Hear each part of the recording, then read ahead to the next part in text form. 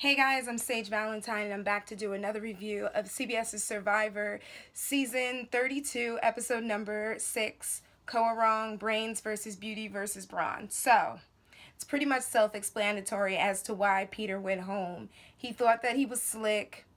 Debbie, as wild as she is, as quote-unquote whacked out as people on social media think that she peeped his whole card a long time ago.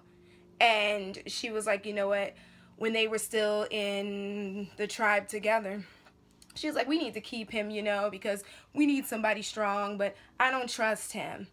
However, after this whole switcheroo merge, his new tribes mates were like, listen, we can't trust this dude.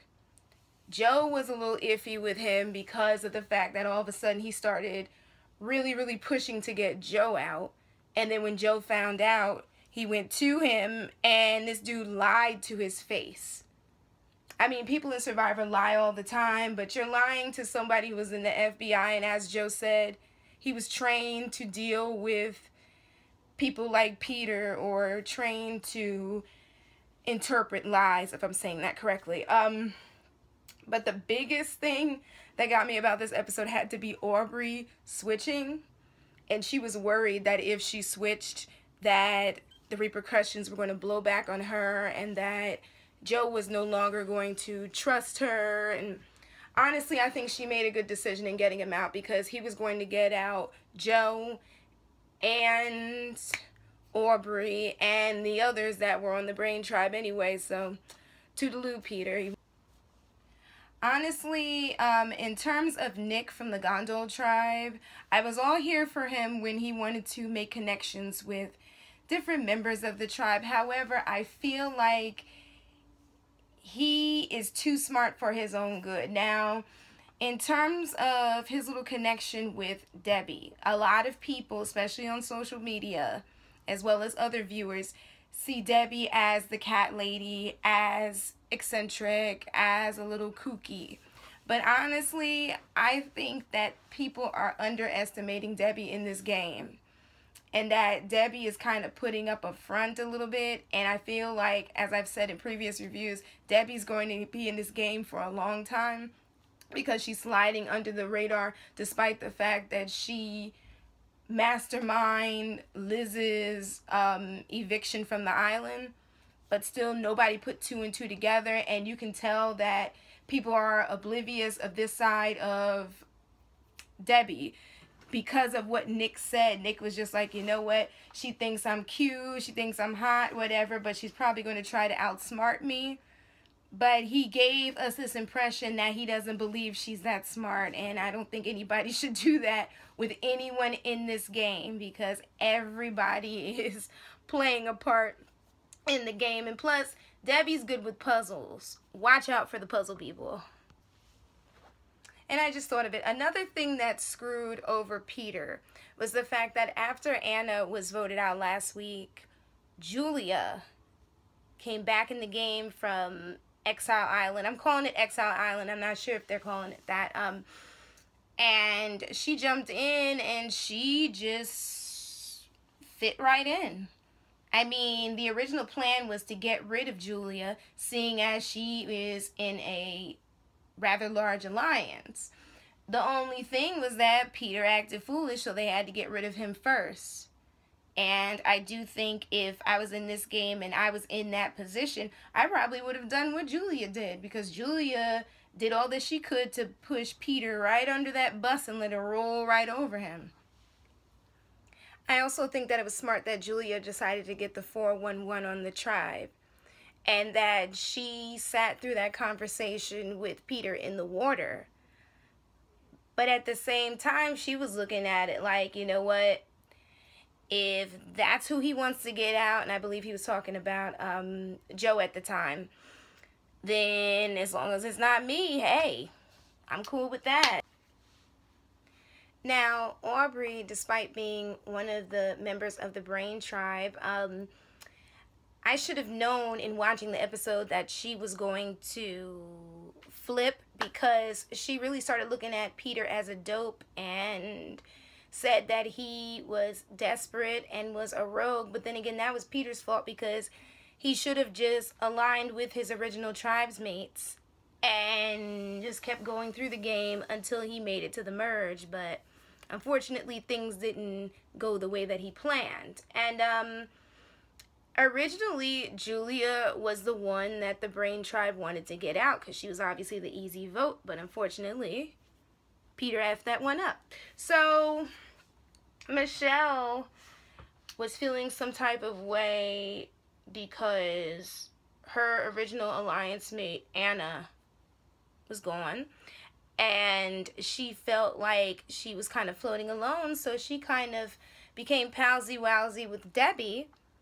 And she and Debbie agreed that Jason should be the next person to leave the tribe. And honestly, it wouldn't bother me if Jason left either way, because despite the heroic thing that he did with Sydney, still not feeling him after the whole, like, let's go and pick on Alicia thing that he and Scott did. It wasn't cool.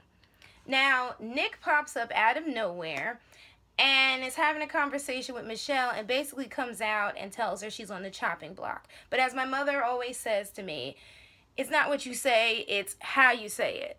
So the way that he said it came across as condescending. On top of the fact that he was acting like, you know what, Michelle needs to be coddled. Which is a lie because Michelle comes across as a pretty capable player. She doesn't need to be led like a horse to water. She's good. Honestly, I kind of wanted Nick to be the person to go home tonight. I knew they had to get rid of Peter on a Gondol, but if Chandlo had lost, then I'm more than sure that Nick would have been the person to go home. Joe confronted Peter, and Peter is a really bad liar. Not a good one. But it's crazy how despite that, Joe decided that he and Aubrey and Peter needed to stick together and stick to the plan and get Julia out. But unfortunately, as I said, and as you pretty much figured out, Aubrey crossed out Julia and put Peter down. Okay, so speaking of Joe got hit in the head during the immunity challenge by some blocks and was bleeding, and I was just tweeting like, medic, like somebody needs to get him. Dude was like bleeding all down his face, but I guess he seemed okay, so maybe the wound wasn't as bad as it looked. Now, Aubrey said after the loss that they needed to keep Peter and get rid of Julia, and it seemed like she was going back and forth and back and forth and back and forth, and then Julia confronted Aubrey and told Aubrey that Peter wanted her out. And Joe basically told her again that he was sticking to the plan and that they should get Julia out, which would be a good move. Unfortunately, Peter put himself out there and nobody could trust Peter, so I see why they had to vote him out. Honestly, this season, as far as the tribal councils are concerned, I'm going to start just sitting back and just watching and try not to speculate as to which tribes member is going home, because tonight's episode proved to me that it's best to just chill out and wait and see. Because at one point during the episode, we thought that Joe might possibly go home. Then it seemed like Julia was going to go home because in everybody's eyes, she was the easy target, easy vote. Then it seemed like Peter. Then at the last minute, Aubrey said she wasn't sure, despite the fact that she has no clue where Peter stands, or where Peter stood, actually. And then, even though everybody was answering Jeff Probst's questions, it was still up in the air. I'm like, okay, well, maybe it's down to Peter or Julia, but still, I had no idea who was going home. I'm sure many of you guys were just like, I don't know what's going on. And then all of a sudden Scott says to Julia, let's do the original plan. And then everybody's kind of looking like, what's the original plan? And Jeff Probst is just like, what's the original plan? And people on Twitter ask the same question. And I'm like, did I miss something? And then when it came down to the vote and we were privy to seeing, you know, Peter vote for Julia and this one vote for Peter, and then when it came down to Aubrey wrote down Julia's name, but she lingered and she stared at the paper, and I'm like, okay, well then who is Aubrey going to vote for? And then once Jeff Probst read the votes and it came down to 2 for Julia and 4 for Peter, and one of the votes had the name Julia written with a line through it and then Peter, and I was like, and that vote belonged to Aubrey. So Aubrey flipped, Peter went home, Peter was surprised, and next week's a merge. So that's about it, guys. I'm Sage Valentine. Don't forget to rate this video, leave me your comments, let me know who you think is going to win this season, who you're rooting for, and what you think of this episode and the season so far. I love you guys. Take care. Bye, guys. See you next week. Bye.